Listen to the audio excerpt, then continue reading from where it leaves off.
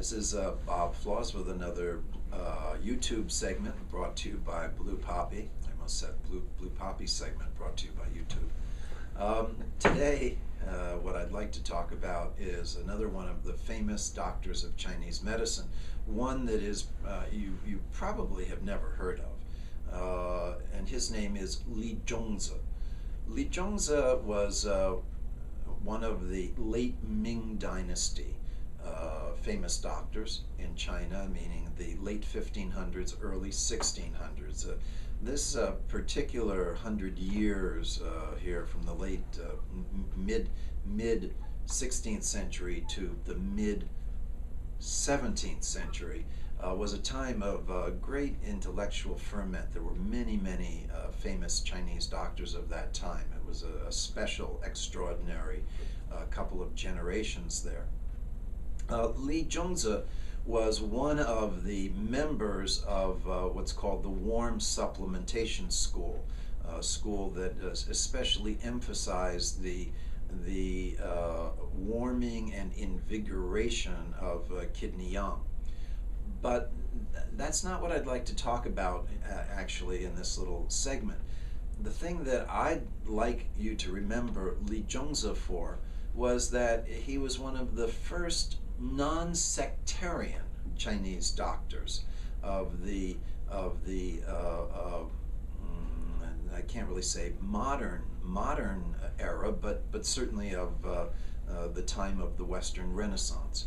Prior to Zhong-zi, there had developed in China a number of individual schools. Like, for instance, in the Jin-Yuan dynasties before the Ming, we had the development of the School of Attack and Purgation, the School of Supplementing Earth, the School of Enriching Yin, and the School of Cool and Cold Medicinals. And these were only some of the famous schools that existed at the time of the Ming, but many of the adherents of these schools were very sectarian in their approach, that if they were a member of this school, they paid no attention to any other school. Maybe they actively dissed or criticized the other schools. Maybe they even fought battles in the street when the students met each other. The teachers tended to badmouth each other. People were card-carrying members of one school or another school. And of course, that kind of sectarianism when it comes to intellectual things is not very useful. Maybe it's not very useful in any case when it comes to anything. But when it comes to the realm of ideas, and especially medical ideas, that kind of sectarianism is especially harmful, deleterious.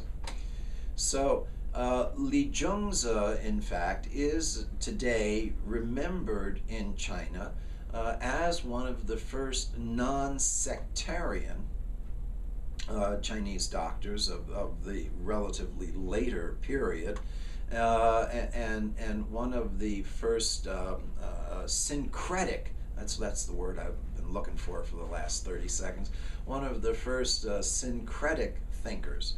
That Zhong-zi said that if the patient presents a situation that matches a Shahan Lun pattern, then use the Shahan Lun. If the patient presents a situation that is best treated by enriching yin, then use the school of enriching yin. If the patient's situation, however, suggests that they really need the attack and purgation, then use that school of thought, use that approach. So he was willing to use the different schools that existed at his time in a fluid and flexible way, depending upon the case at hand.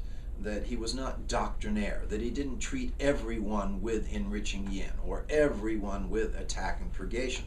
And in fact, that was one of the problems up until that time in China, that many Chinese doctors up until Zhong-zi and his group his group of peers, his fellow practitioners, people did apply simplistic approaches on a pro forma or rote basis.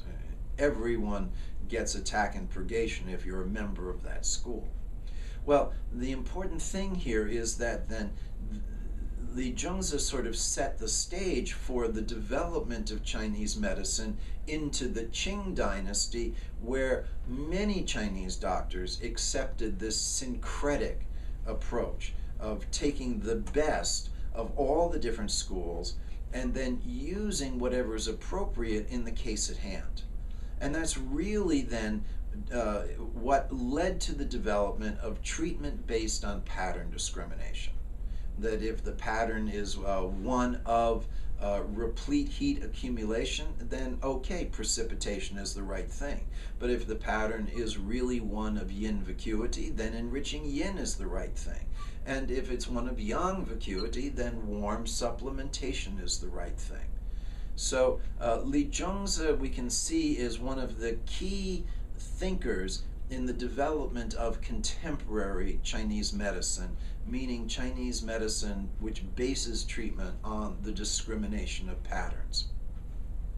So, although you may never have heard of Li Zhong-zi, keep his name in mind, but even more importantly, keep in mind the fact that the beginnings of pattern discrimination can be traced really to the end of the Ming Dynasty and the beginning of the Qing Dynasty. That this is not something brand new, but that it is a several hundred-year evolution stemming from the end of the Ming Dynasty.